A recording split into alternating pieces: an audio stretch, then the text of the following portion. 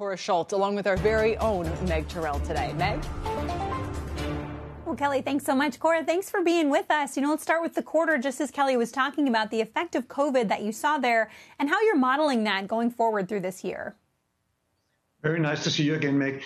Yeah, we're modeling in the way that we think there will be some level of restrictions still here in the first quarter. And then we are really optimistic that in the second quarter, this will be going away both in North America and in Europe. But we have in our guidance sort of made it broader than we normally do because, of course, we don't know. And if something were to happen and there would be a new variant or something like that, and we would see new restrictions, then we have sort of a range in our guidance so that we could also handle that situation. But we're optimistic that we will see a return to more normal volumes. We've had the phenomenon that less people have been going to their either primary care physician or specialist. And as a consequence of that, we've seen total volume being down in both generics and OTC in Europe and US. Well, another issue that's been sort of front and center for investors and analysts looking at Teva has been the opioid litigation situation. You, of course, just struck a settlement with Texas, $225 million. What is your expectation for when you could reach a national settlement, if you'll reach a national settlement, and how long that might take?